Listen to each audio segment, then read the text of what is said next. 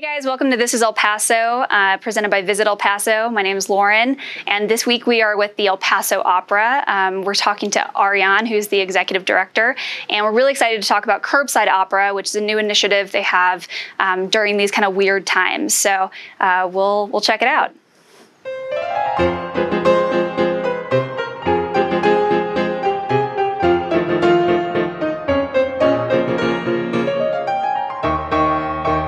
My name is Ariane Marcy. I'm the Executive Director of El Paso Opera.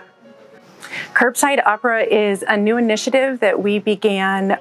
We started the last weekend of May, just in response to all of the COVID-19 closures and the shelter in place. And we knew that so many people were quarantined in isolation. And our original idea was just to take the opportunity to reach out to people isolating on their own. So we decided we would take a little music and a little opera to their home and from the curbside give them a mini concert out of the back of our pickup truck, just to, again, check on some of our, we call them our extended El Paso Opera family, some of our donors and supporters over the years that we knew were isolating in place, but on their own. And we wanted, this was our way to check on them and make sure they were okay. The initial response we got from these personal curbside concerts was so fantastic that we decided, okay, well, let's, figure out some public spaces that we can take this to that are large enough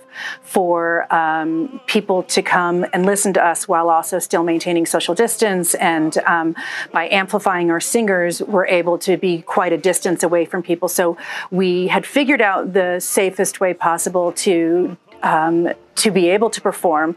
And we thought, okay, well, let's see if the public likes it. And the public has responded so tremendously that we have been out 3 and 4 times a week in June and July. We had a lot of people also reserving us for personal private celebrations at their house where we would come. And again, from the curbside, we would wish people happy birthday or happy anniversary.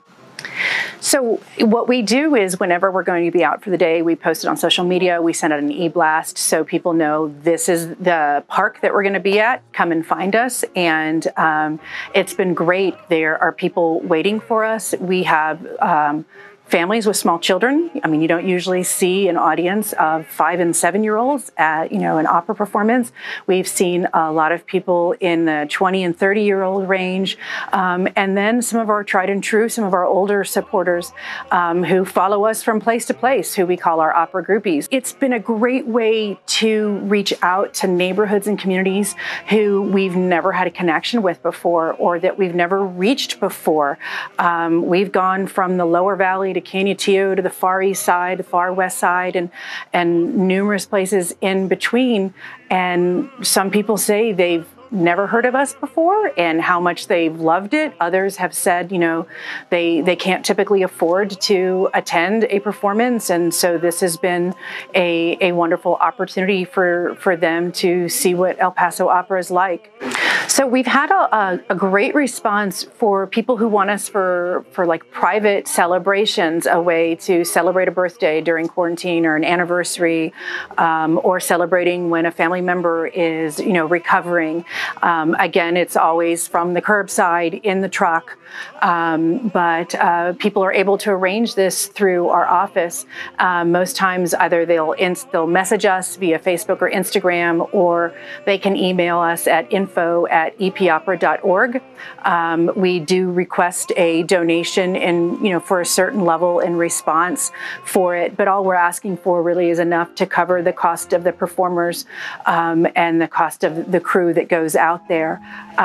It's, again, so for $100, we'll go out, we'll have 2 singers, we will, they'll sing a variety of some opera, some musical theater, but hopefully, it's this unique way for a family to celebrate, again, trying to make the best out of the situation we have.